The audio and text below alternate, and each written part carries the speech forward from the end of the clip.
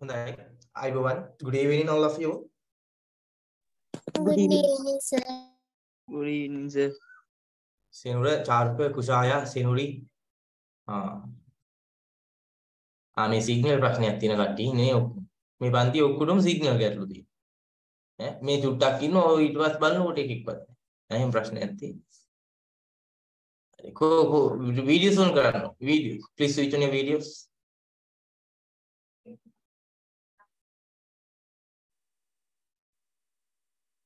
Go. Please switch on your videos.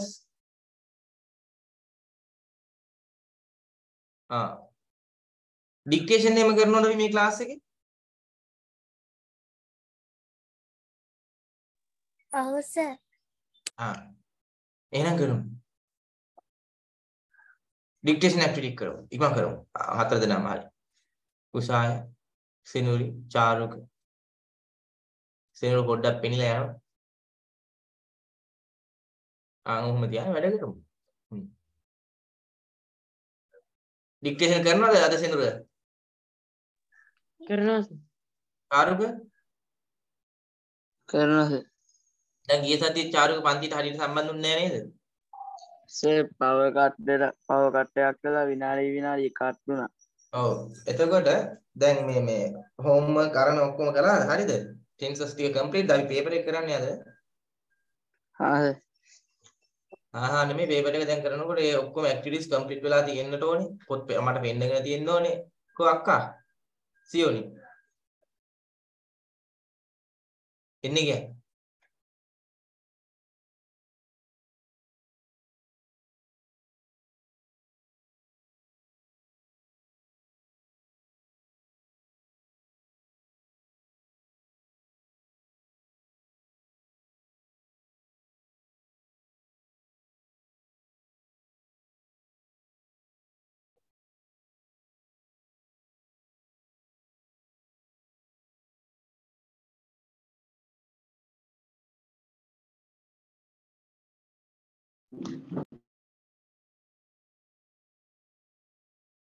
Dictation කරලා ලකුණු ටික දාන්න.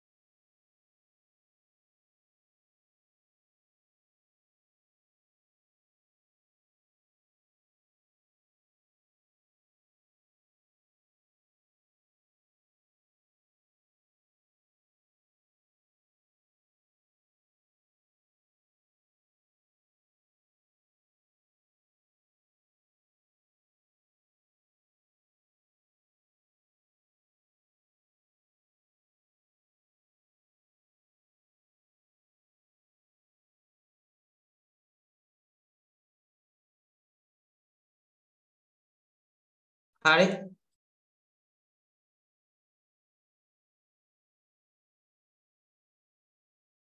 Senura, how many marks have you got? 10 10 All correct. Senur all correct. Kushaya? 15න් 15. 15 out of 15. Charuga? 10 10 out of 10. Okay, very good. හරි. සෙනුරි නෑ. සෙනුරි නැති උනාට ගැටලුවක් නෑ. එයා මං හිතන්නේ ගිය සතියේ sentences 60ක් විතර නිර්මාණය කළා. දැන් අපේ චාරුක දැන් අපේ book එක complete කළාද? ඔව් සර් ඔක්කොම මට පොත් ටික පෙන්න ගත්තද? homework නෑනේ. ගිය සතියේ එමෙ ඉතිසර සතිය කරන් දුන්න එක තියෙනවා අර පැසිව් වොයිස් වල present continuous voice ඒව ටික බලා ගන්න තියෙනවා මට බලා ගන්න තියෙනවා group. sorry group එකට දාන්න. දැන් දාන්න. හා සර් කුෂායගේ තව මොනවද මට බලන්න තියෙන්නේ?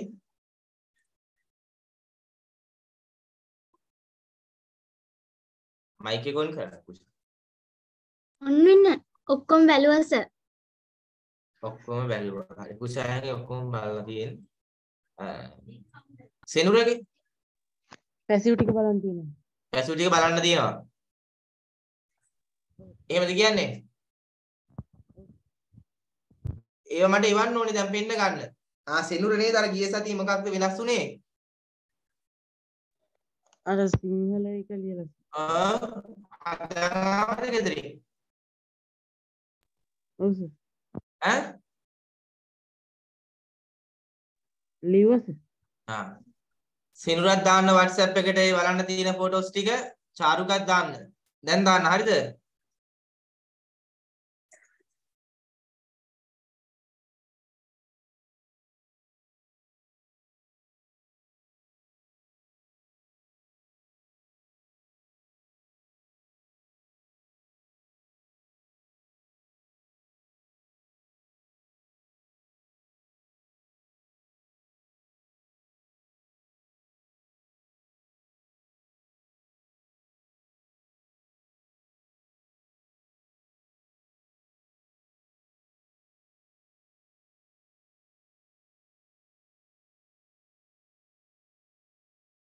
හරි ඒ ටික ඔයාලා දාන්න.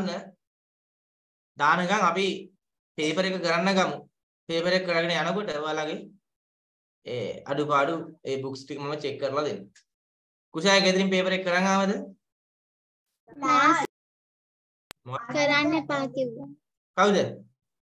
සර්ගේ මං එදා ගොම සර් කිව්වා මේ ඉතුරු මේ පන්තියට ඇවිල්ලා කරමු කියලා පළවෙනි 10 විතරක් ක්ලාස් එකේ. පළවෙනි 10 ක්ලාස් එකේදී අපි කළාද? ඔව් සර්. නෑ. මේකෙන් කළේ නෑ. කරා සර්. නෑ නෑ. කළේ නෑ. බොරු. ඇස වෙලාවක් දුන්නානේ කරන්න. තේරුණ අපි පළවෙනි 10 කරාද නෑනේ ගිය සතියේ පොත් බලපු එකනේ කරේ. නෑ සර් කරන්න කිව්වා පන්තියේදී ඔව් සර් මම ආන්සර්ස් බැලුවද? නෑ සර් බැලුවේ නෑ. ඒක හරි. දැන් චාරුක කරලාද?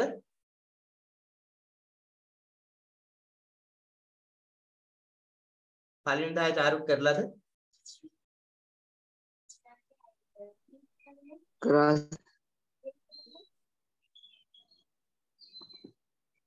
බොරුද මන්ද චාරුක කියන්නේ? තව හැබැයි 10ම කරේ නෑ ඒක තමයි මට කියන ස්වරූපයෙන් මට ඒක අල්ලුවේ නෑ ඒක මම බලන්නේ බොරුද මන්ද කියන්නේ. හරි. තාම 10ම කරේ නෑ.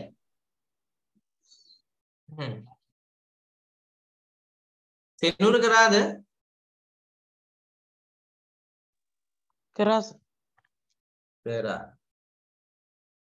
හරි. දැන් අපි බලමු මේක කොහොමද කරන්නේ කියලා. මම වාක්‍ය පහක් දෙකක් තුනක් අපි කට්ටිය කතා කරමු.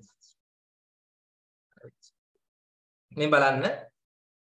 ඔයාලා එතකන් අර WhatsApp එකට දාලා තියන්න ෆොටෝස් ටික චෙක් කරගන්න ඕනේ ඒවා. වාක්‍යයක් දැක්ක ගමන් දැන් උත්තර දෙන්න ඕනේ චාරුකා සෙනුට කතා කරන්න. වාක්‍යයක් අපි දැකපු ගමන් දැන් හිතන්නකෝ මේක ගමක් නෙමෙයිද කියලා දැන් මේ පේපර් එකේ තියෙන්නේ වාක්‍ය 80ක් action verbs සහ be verbs දෙකම කලවමේ යෙදෙන ඒවා. දැන් be verbs භාවිතා කරලා මොන වගේ වාක්‍ය නිර්මාණය කළේ අපි? grammar 1 program එකේ කතා කරා. පිළිබඳ දෙයක් හඳුන්වනවා. පිළිබඳව හඳුන්වනවා. දෙයක් පිළිබඳව හඳුන්වන වාක්‍ය. action verbs භාවිතා කරලා මොන වගේ වාක්‍ය නිර්මාණය කළේ අපි? කරන දෙයක් පිළිබඳ හඳුන්වනවා. එහෙනම් අපි දැන් බලා ගන්න ඕනේ මේ දෙකෙන්ම තියෙනවා මේ පේපර් එකේ. ඒ වගේම active voice passive voice දෙකෙන්මත් තියෙනවා. එහෙනම් අපි මේ පේපර් එකේ තියෙන වාක්‍යයක් දැක්ක ගමන් අපි එකටම බලන්න ඕනේ මේ වාක්‍ය හරි කියන්නකෝ ඔයාලා මොකක්ද එකටම බලන්න ඕනේ? be verb එකක්ද action verb එකක්ද? හරියටම හරි.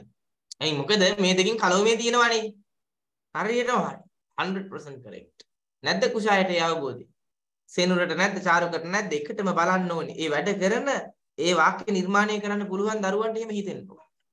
මේ වාක්‍යය දිහා මම බලන්නේ එකටම මේක කරන දෙයක් හඳුන්වන වාක්‍යයක්ද දෙයක් පිළිබඳව හඳුන්වන වාක්‍යයක්ද කියලා බලලා ඒ ආශ්‍රයෙන් මම තෝරගන්නවා මේකට be verb එකක්ද action verb එකක්ද ඉන්නේ කියලා. ඒකනේ අපි එකටම හොයාගන්න ඕනේ දැන්. එතකොට කුෂාය කොහොමද මේකට හොයාගන්නේ be verb එකක්ද action verb එකක්ද? be verb එකක් හොයාගත්තා නම් හරි. ඉතින් ඉදිරියට අපි බලනවා. ඊට පස්සේ මොකද්ද බලන්නේ? කියන්නේ ස්වරූපය බලනවා. නෑ වැරදි. කාලය බලන කාලය බලනවා. ඇයි කාලය බලන්නේ? වර්තමානෙන්ද අතීතෙන්ද අනාගතෙන්ද කියන ඇයි ඒ බලන්නේ? හරියට උත්තර දුන්නේ නැහැ තව ඉන්නේ. verb එක හදලා verb එක හොයාගන්න. very good. be verb the action verb ද කියලා බැලුවාට verb එක මොකක්ද කියලා හරියට හොයාගත්තේ නෑනේ අපි. ඒ නිසා we have to find out the tense of this sentence. හරි කාලය මොකක්ද එහෙනම් මේකේ? present හැමෝම කතා කරන්න.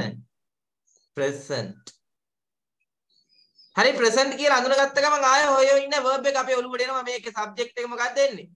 හරි මේකේ subject එක කියන්න මඩ.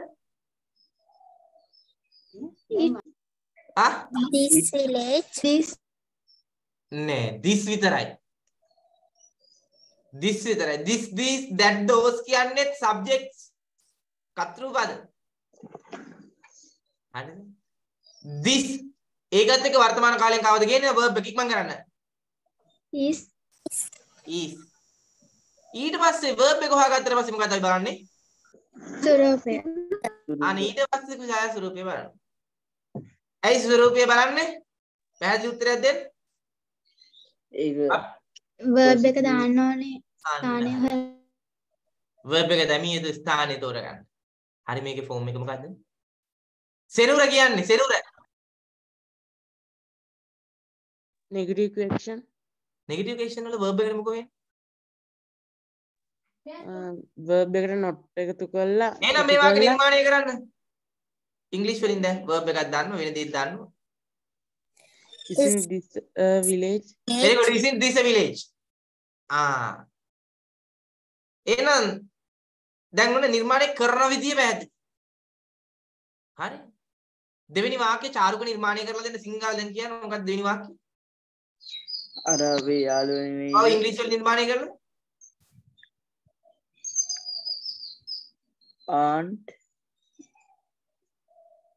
aren't those our friends? very good boy. කුෂාය තුන්වෙනි third one එක නිර්මාණය කරලා දෙන්න. isn't that ඉරුණා isn't that a house? in that house. සෙනුරි fourth one හතරවෙනි නිර්මාණය කරලා දෙන්න.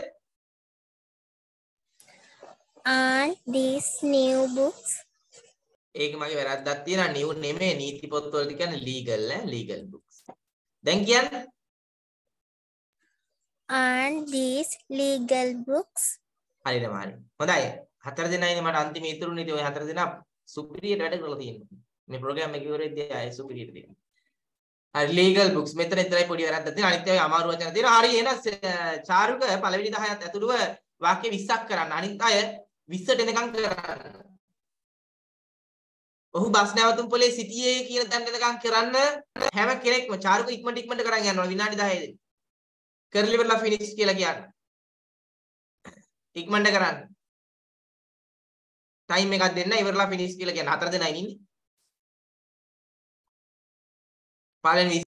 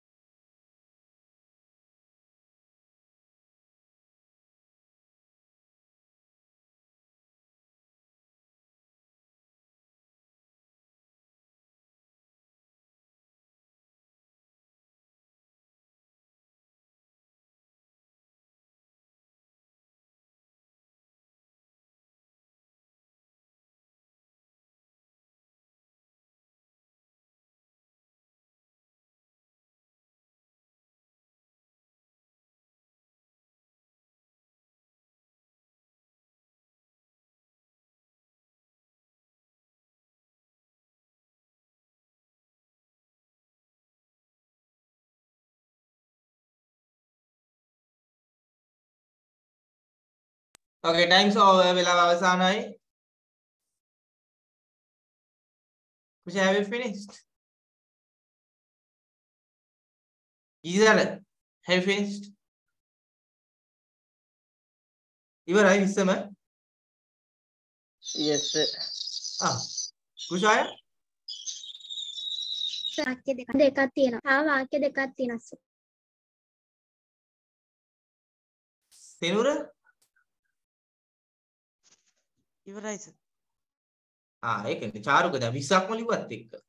හරි එහෙනම් අපි මේකේ අමාරු ඒවානේ ආයෙ බලමු පළවෙනි 20.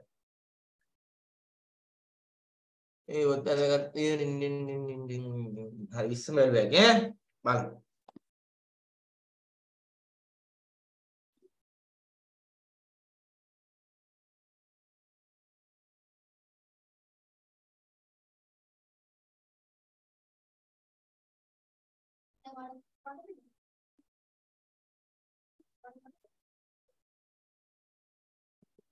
පළවෙනි අකුර කැපිටල් වෙන්න ඕනේ. අවසානයේ ෆුල් ස්ටොප් එකක් හරි ක්වෙස්චන් මාක් එකක් හරි තියෙන්නට ඕනේ.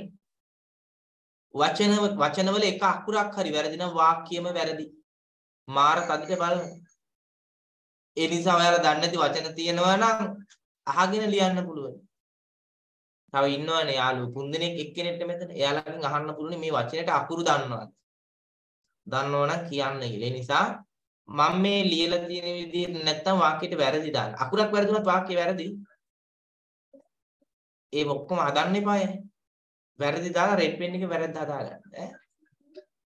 පළවෙනි අකුර කැපිටල් නැත්තම් වැරදි. අවසානයේ ෆුල් ස්ටොප් එකක් හෝ ක්වෙස්චන් මාක් එකක් නැත්තම් වැරදි. වාක්‍ය මැද්දේ කැපිටල් අකුරු ලියන්න බෑ. කුෂාය ඔන්න ඔය වැරද්ද කරනවා. හොඳට බලන්න ඕනේ. කවුරුහරි ඉන්නවනම් ළඟ පොත බලන්න දෙන්න. හරි. නැත්නම් ඔය හදන්නේ නැහැනේ, හැදෙන්නේ නැහැනේ, ඔය හැදෙන්නේ නැහැ. ඒ නිසා නේ. හරි බලන්න. මේක ගමක් නෙමෙයිද?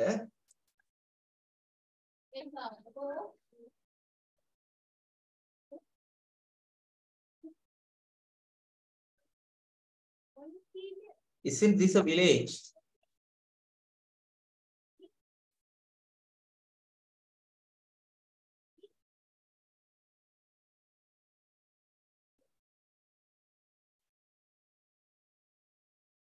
Aren't those our friends?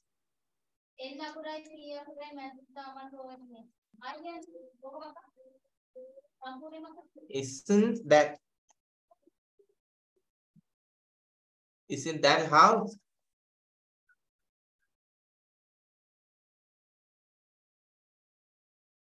මේවා නීති පොත් නෙවෙයිද?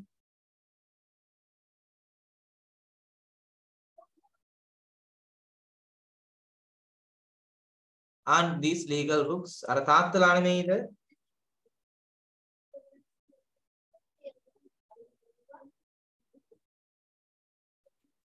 Aren't those fathers? මම වෛද්‍යවරයෙක් වෙලා සිටියා. I was a doctor. on ශිෂ්‍ය වෙලා සිටියා.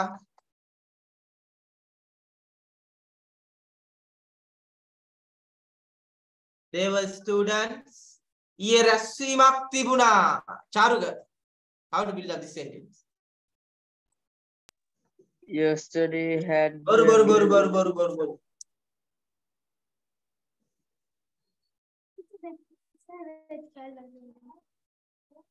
There was a meeting yesterday.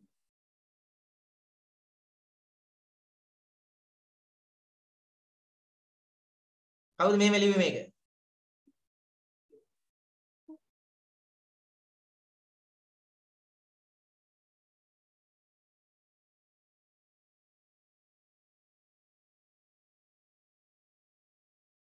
මේ කවුද මේ වාක්‍ය ලිවි මේ විදියට? කවුරුත් නැහැ. අයියෝ. දැන් ඊයේ තිබුණා අයිතිකාරයෙක් නැහැ. සබ්ජෙක්ට් එකක් නැහැ. තී අවස්ථාවලදී there is there are there was there were there will be කියනවා කියලා දීලා.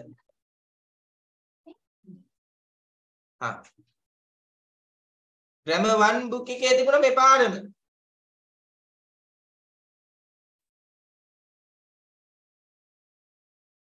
I was afraid.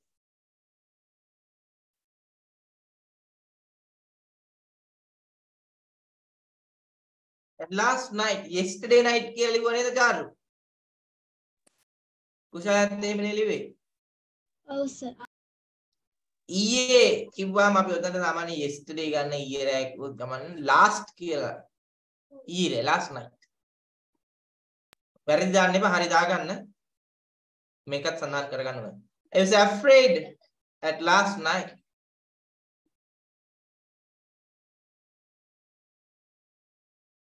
I was afraid.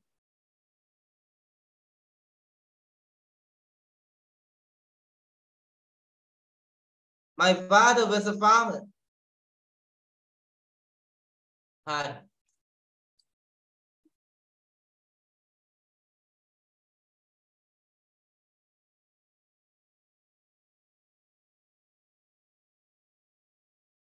ඔහු දක්ෂ වුණේ. He was clever. මට විපාස වුණේ. I was thirsty.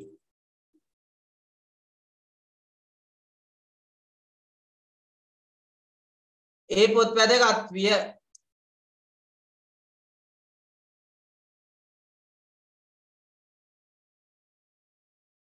Those books were important. ඔවුන් මෝඩයෝ විය. කවුද foolish කියලා ලිව්වේ මේකට?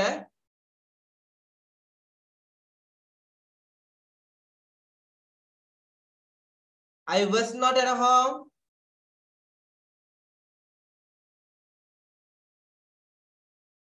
Enemies.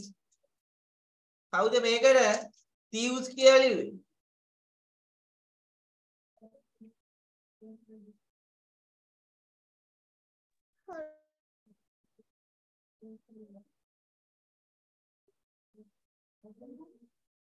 It was a new one. ඔහු ආත්මාර්ථකාමී නොවිය.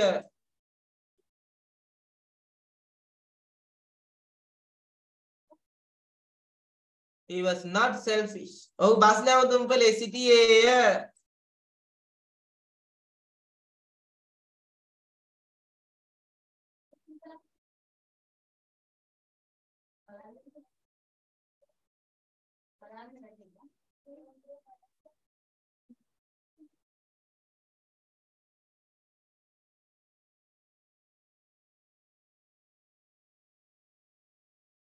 bus stop කිව්වත් හරිනේ.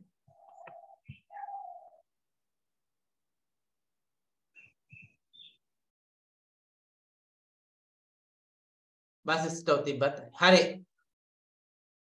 මේ 20න් කීයද චාරුක? 20 19. කුෂාය 19. 19. සෙනුර 19. 19. සෙනුරි නෑ.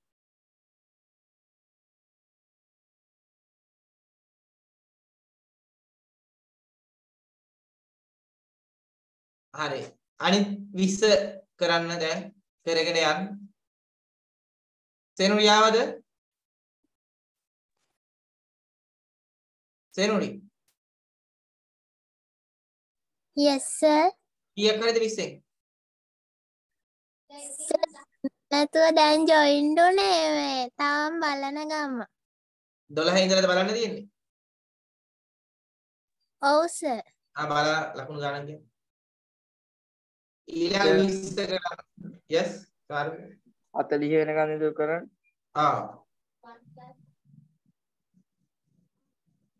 හතේ වෙනකන්.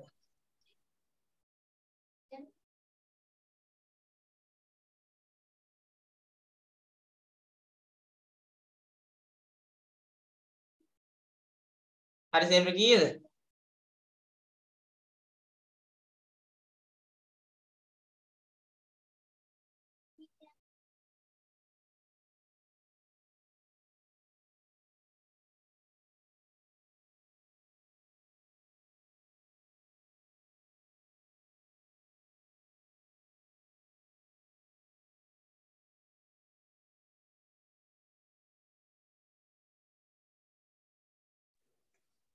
විස්සෙන් 19යි sir.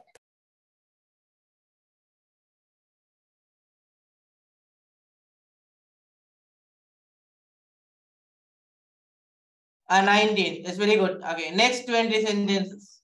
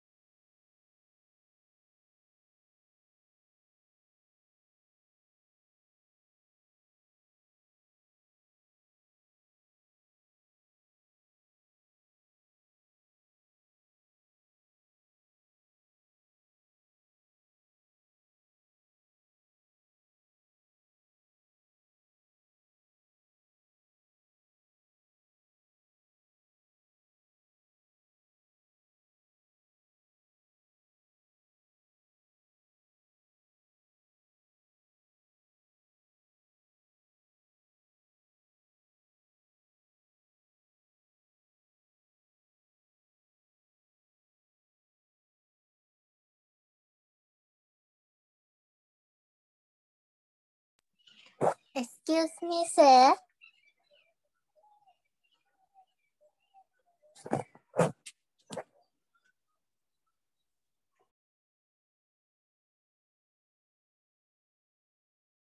How's Henry? What's the problem?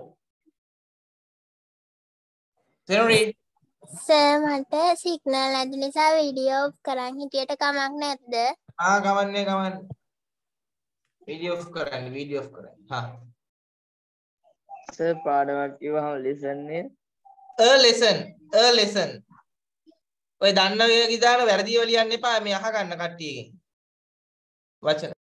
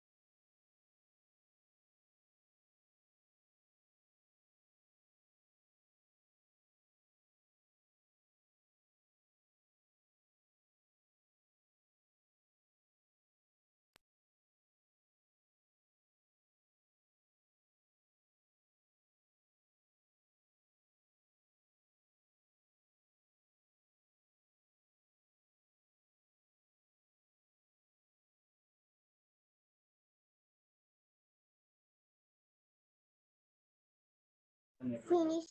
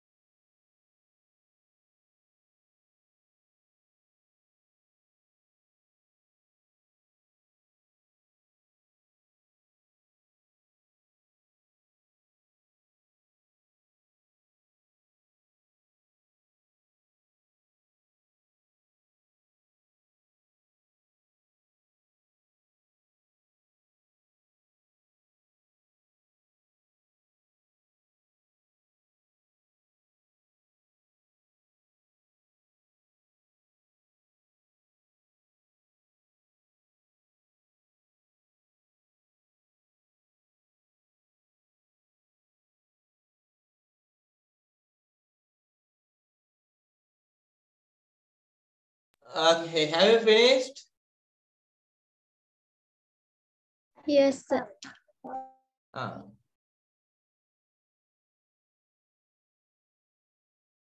Had.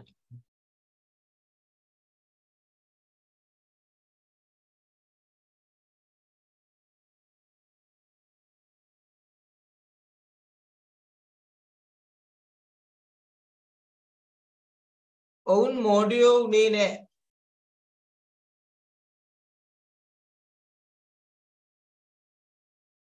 They were not fools. Kamal ව්‍යාපාරිකයෙක් උනේ නැහැ.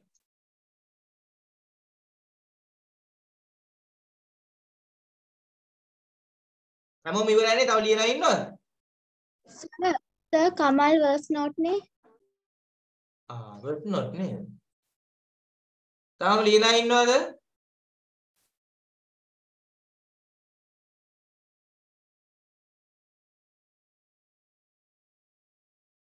Kamal was not a businessman. අපි බය වුණේ නෑ.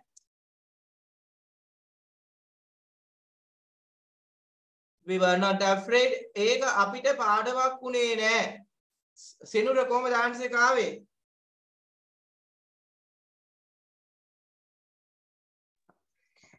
It isn't a lesson as නෑ. It was not a lesson for us. කුෂාය කොහොමද ලිව්වේ? It was not lesson hour. මොකක්? It was not lesson hour. ඒ කියන්නේ ඉස්සෙල්ලා මයික් එක ඔෆ් කරනවා. ඉතින් කොහෙද මං ඔය කියලා ඉවරලා මයික් එක ඔෆ් කරන්නේ.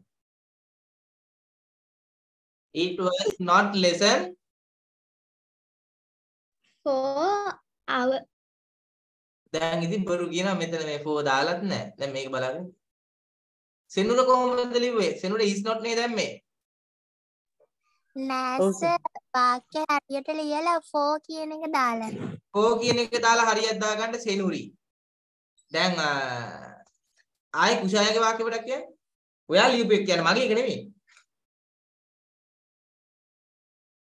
It was not lesson hour.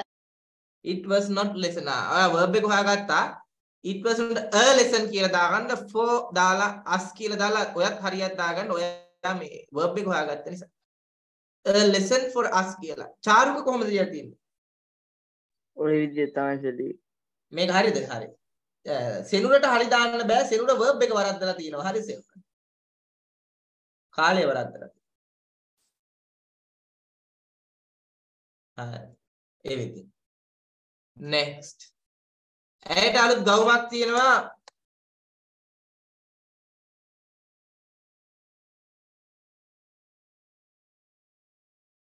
she has a new frock. උඩ දිග වලිගයක් තියෙනවා.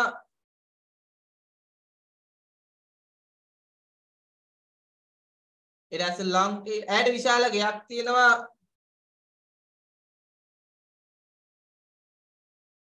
she has a big house.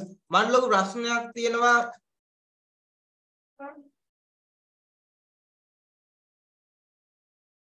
a big problem. මේ කාන්තාවට ළමයි 7ක් ඉන්නවද? yes. big එකට large දැම්මත් වැරදිද? නෑ කමක් නෑ.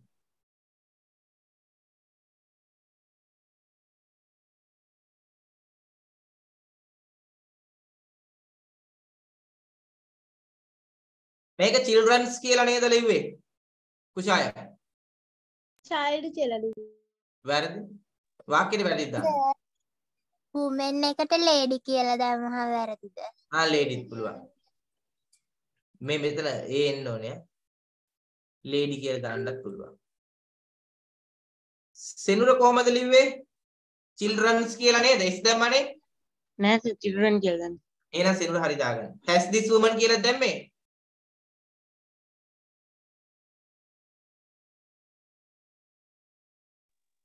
නෑ සර් මේ does වැරදි. does කියන්නේ කොහමද දැම්මේ? does this woman has 7 children? does ගත්තොත් හරි. does this woman have වෙන්න ඕනේ එහෙනම්. has එන්න බෑ. ඒ නිසා වැරදි. චාරුක් කොහමද ලිව්වේ? ඔය විදිහට තමයි. චාරුකගේ හරි සෙනුරිගෙත් හරි කුෂායට ලියන්න බෑ. child කියලා දාන්න බෑනේ ළමයි කිව්වාම. සර් 7 කියලා ඉංග්‍රීසි වර්ඩ් වලින් ඉංග්‍රීසි වලින් තමයි ලියන්න ඕනේ. ඔව්. මම මේ ලියසිට ලිව්වේ. කුෂාය වැරදුවා. මගේ සහෝදරයෝ ගොඩක් යාළුවෝ ඉන්නවද?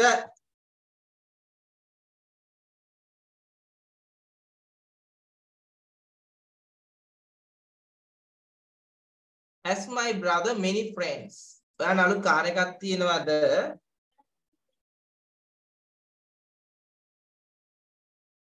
Have you a new car? මාලා හැමදාම පුස්තකාලේ යනවා. කොහොමද මේක ලියන්නේ කුෂාය? My uncle goes library every day. My uncle?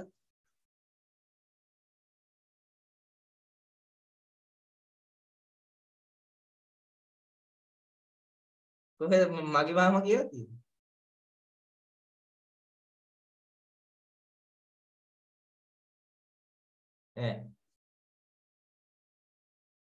හරි ගමන්නේ හරි. My uncle කොහමද? Goes library every day. වැරදි. go එන්න බෑ goes එන්න ඕනේ. es එන්න ඕනේ. simple present වල එහෙම තමයි දැම්මේ. Goes Yes. කියලා දැම්මේ. es දෙමද? ඔව්. එනගන්න.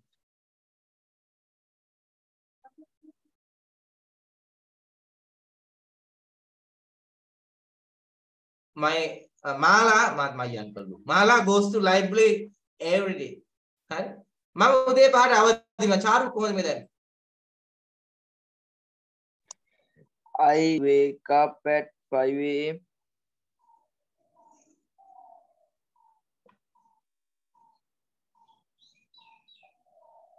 හරි සර්. Sir, Hmm.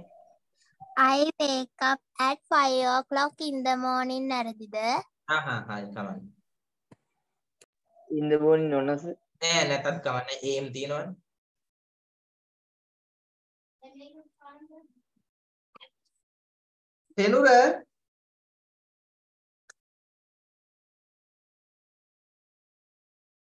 තෙනුර Sir, ඒ ඉදම විකුණලා කොහොමද ලිව්වේ?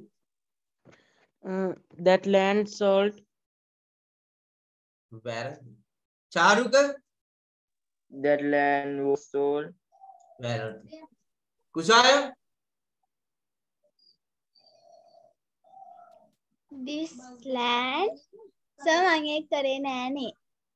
වැරදි. සර් ඒක කරේ නෑනේ මම. ඒක තමයි වැරදි. සෙනුරි That land has been sold. හරි. දැන් මේ අපි බලන්න ඕනේ කො ඉන්නෝනේ කට්ටිය මෙන්න. දැන් මේ වාක්‍ය දිහා බලනකොට අපිට මේ වාක්‍ය නිර්මාණය කරන්න පොඩි පොඩි ගැටලු වෙනවා. ඒ ආපු එක ගැටලුවක් තමයි මොකක්ද? Bean. අල්ලේ නෑ. Bean දාන්නේ. නෑ. Verb එක. නෑ. නැති. කෙනෙක් නැති එක. කරපු කෙනෙක් නෑ. ඒ ඉදම විකුණලා. සාමාන්‍යයෙන් මේ අර මම grammar 2 book එකක් ඔයාලා ගෙදරින් කරන්න කියන්නේ ඒක කරන අයට මේක ලේසි. සාමාන්‍යයෙන් කරන කෙනෙක් නැත්නම් මොන voice වලද? active voice වලද passive voice වලද? Passive voice. passive voice වල අපි ඔය buy කියලා දැම්මට rice has been cooked by mother කියලා අම්මා විසින් බත් උයලා තියනවා කියලා දැම්මට විසින් කියන කැල අත්‍යවශ්‍ය නැහැ අපි ඔය buy කියලා දැම්මට passive voice නිර්මාණය කරනකොට පුතේ කරන කෙනෙක් දැමීම අත්‍යවශ්‍ය නැහැ ඒ ඊටම විකුණලා අපි ඔය වගේ වාක්‍ය භාවිතා කරනවා නේද කවුද කියන්නේ යන්නේ නැහැ එතකොට අපි අඳුන ගන්න ඕනේ මේ වාක්‍ය passive voice වාක්‍යයක් කියලා නේද විසින් කියන එක ඕනෙම නැහැ බයි කියන එක ඕනෙම නැහැ ඒක අනිවාර්ය නැහැ ඒ ඊට විකුණලා අහුවාම අපි අඳුන ගන්න ඕනේ කුෂාය මේක passive voice වාක්‍යයක් කියලා හම්ද අහගන්න පැහැදිලි කරන්නේ මේ වාක්‍යයෙන් ඉදිරියේදී මේවා මුල නිර්මාණය කරන්නට ඕනේ දැන් ඔන්න වාක්‍ය පිටින් බලපුවාම අපි දැනගත්තා මේක passive voice වාක්‍යයක් කියලා කරන කෙනෙක් නැති නිසා හරි ඊට පස්සේ අපි මොකද කරන්න ඕනේ දැන් එකින් එක කියන්නේ දැන් passive voice කියලා අඳුනගත්තා. දැන් අර steps වලට තමයි මේකත් යන්නේ. ඊට පස්සේ මොකද්ද බලන්න ඕනේ? Object. object එකක් මුකුත් බලන්නේ නැහැ. අර කලින් වාක්‍ය නිර්මාණය කරපු විදිහට මොකක්ද ඊළඟට බලන්නේ? Subject. subject එක නෙමෙයි වාක්‍ය නිර්මාණය කරනකොට බලන්නේ. වැඩ කියලා. ආ? කාලය. අයියෝ. දැන් passive voice කියලා අඳුනගත්තා දැන් නිර්මාණය කරන්නේ කාලය. දැන් මොකක්ද මේකේ කාලය කුෂාය?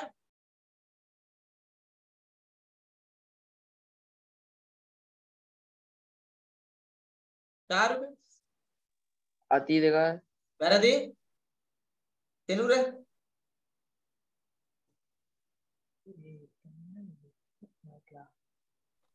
ඇයි අනේ ලා කියන ප්‍රත්‍යය ආවේ මොන ටෙන්ස් එකේද ලා කියන ප්‍රත්‍යය Perfect. මොන perfect එතකොට ඔක perfect ප්‍රත්‍යය Past perfect. දැන් සාමාන්‍යයෙන් මේක past perfect ගන්න එපා තිබුණා කියලා තියෙන්න බෑ මේක present perfect තියෙනවා කියන එක නැතත් විකුණලා කියලා කිව්වම තියෙන විකුණලා තියෙනවා කියන අදහස තමයි ඔගේ තියෙන්නේ. present perfect. දැන් present perfect passive මතකද?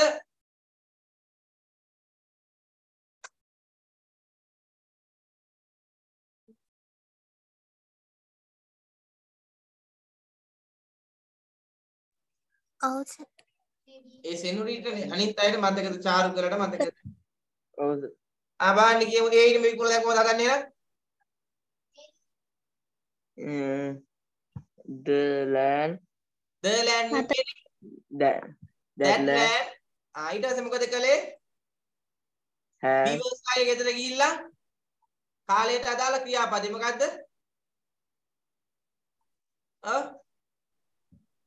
had had present perfect වල Has. has ඔන්න දෙවෙනි ස්ටෙප් එක. තුන්වෙනි ස්ටෙප් එක මොකද්ද? been been ගේනවා perfect වල මේ been. ඊට පස්සේ හතරවෙනි ස්ටෙප් එක මොකක්ද? sold third line එක sold. That land has been sold. ඒ ඉඩම විකුණලා සෑහීමකටපත් වෙන්නේ හරි. ඒ වාක්‍ය දැන් ලියන්න හරි දාන්න එපා. ලියන්න දැන්. සෙනුරි හරි දාගන්න. තව ඉස්සරහට ඕම පැසිව්ව හම්බ වෙනවා. දැන් හොයාගන්න ඔයාලා දක්ෂ වෙන්න ඕනේ. නැත්නම් ඔයාලා ලකුණුවට කි. That land has been sold. A steps වලටම යන්න තියෙන්නේ. Then next 20 ඊළඟ 20.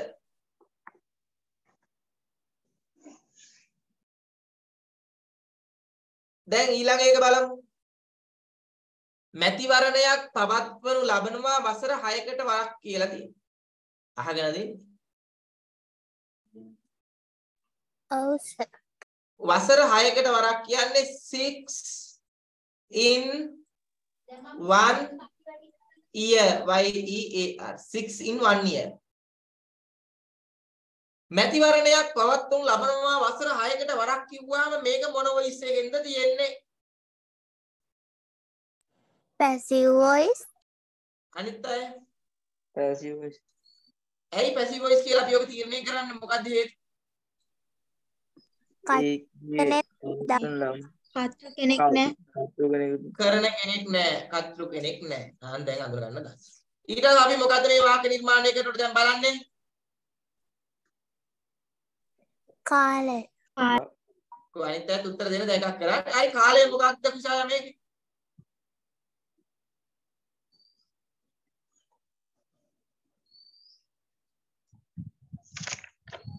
තාරුක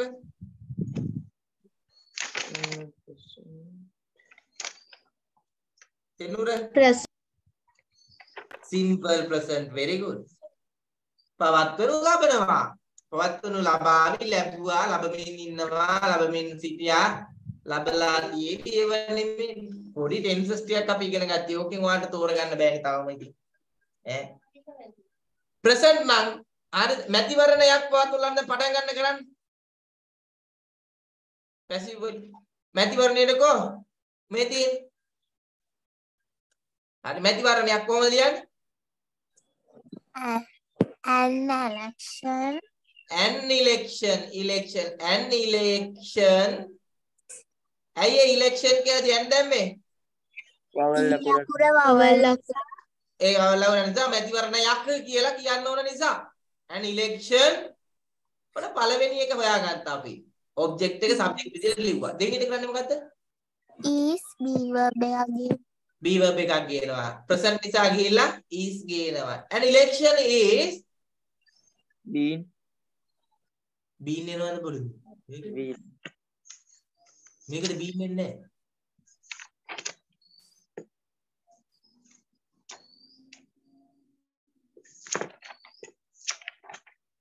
තුන්වෙනි ස්ටෙප් එක මොකද්ද? past participle verb. ඒ කුසාලට ඉතින් මතකත් නැහැ. past participle verb එකක් කියන මොකද්ද? පවත්වනවාට කියන verb එක Held. hold කියන්නේ එකේ third line එක දන්නවද? held, Held. Very good. Held. An election is held. ඊට පස්සේ කොහොමද? 6 in 1 year. 6 in 1 year.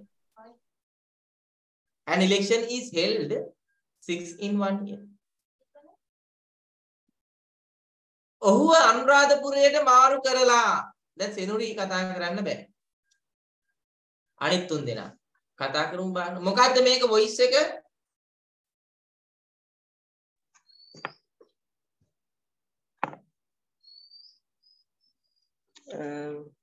Past voice එක අහන්නේ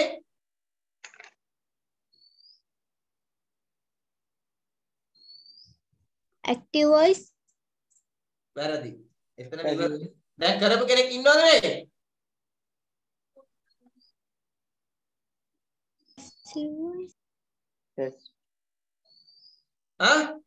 passive පැසිව්. කරපු කෙනෙක් ඉන්නවද කුසල මේකේ මේ ඇක්ටිව් කිය? හරි ඊට පස්සේ මොකද බලන්නේ?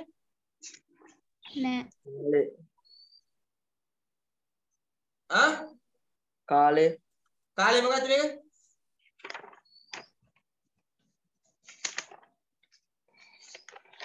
පොත් පෙන්නන්නේ මොනවාද? පොත් පෙන්නන්න දෙයක් තියනවද? ලා කියලා පෙන්නව තියනවද? පාස් කොහෙද වල වාක්‍ය නිර්මාණය කරන්නේ? present,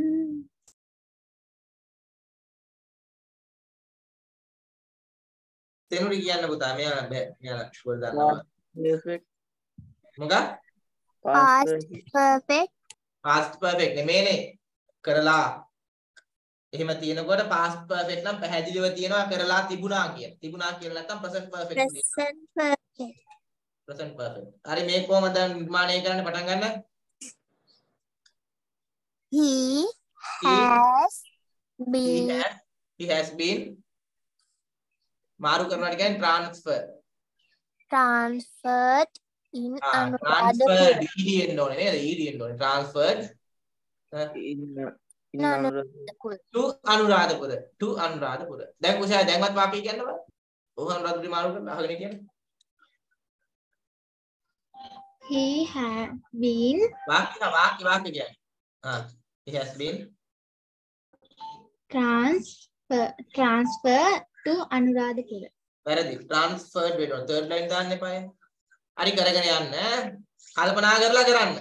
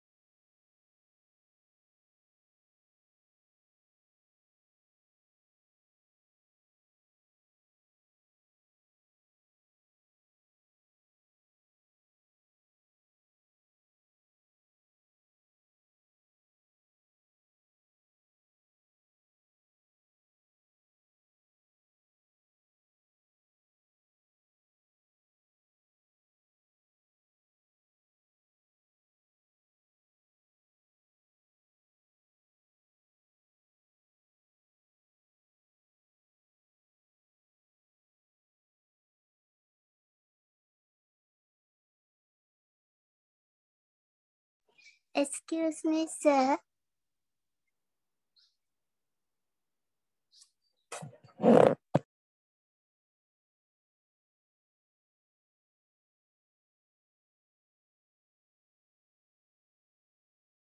ඔව් සෙනුඩි.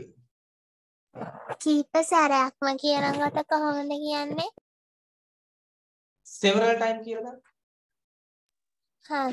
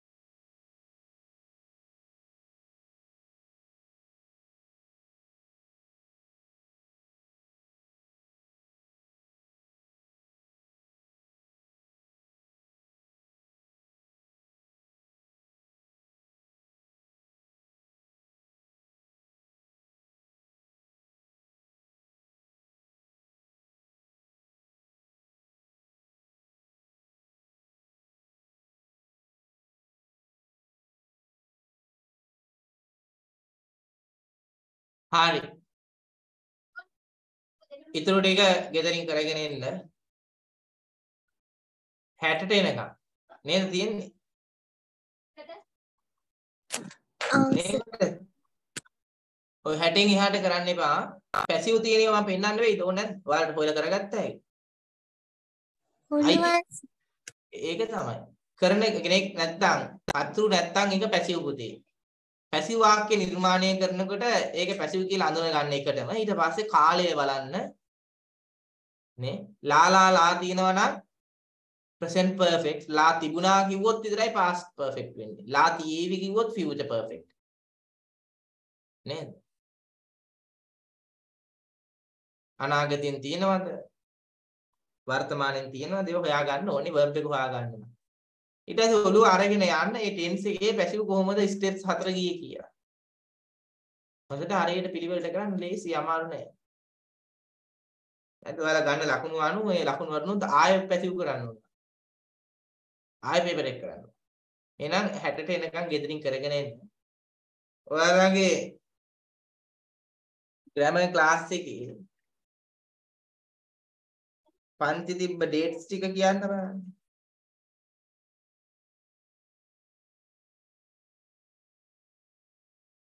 මේ 4 වෙනි සතියේ සර්. අද 4 වෙනි සතිය. පළවෙනි දවසේ ඉඳලා ඩේට්ස් වලින් මතකද?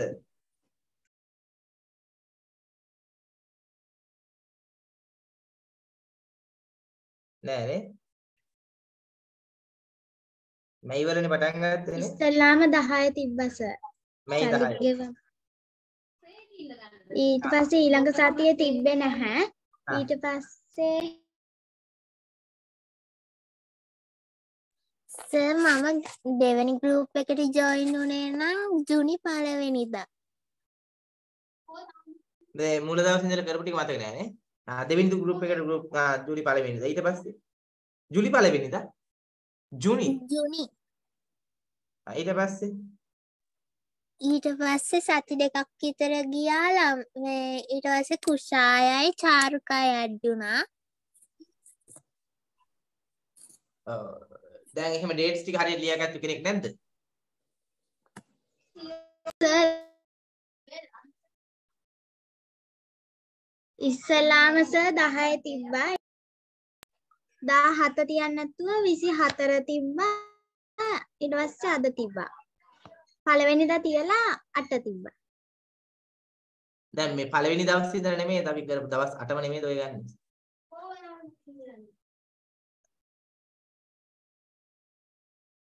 පළවෙනි දවසේ ඉඳලා නෑ මේ දෙවෙනි මාසෙ ටික කියන්නේ නේ.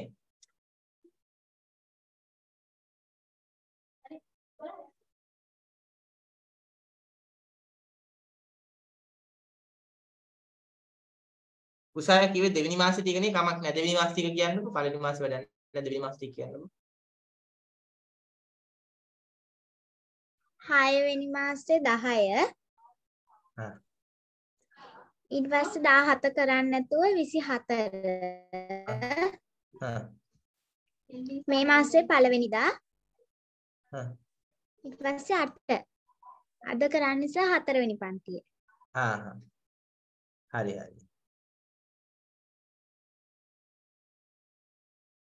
එතකොට ලබන සතියේ ඉන්න නම් ඒ අදාළ ගාස්තුව ගෙවලා ඊළඟ ගෲප් එකට යන්න. තුන්වෙනි මාසේ ගෲප් එක. එහෙම හඳුන්වන්න. තුන්වෙනි මාසේ සඳහන් කියලා සඳහන් කරලා ඒ පේමන්ට් එක එවන්න. මේකේ ඉන්නේ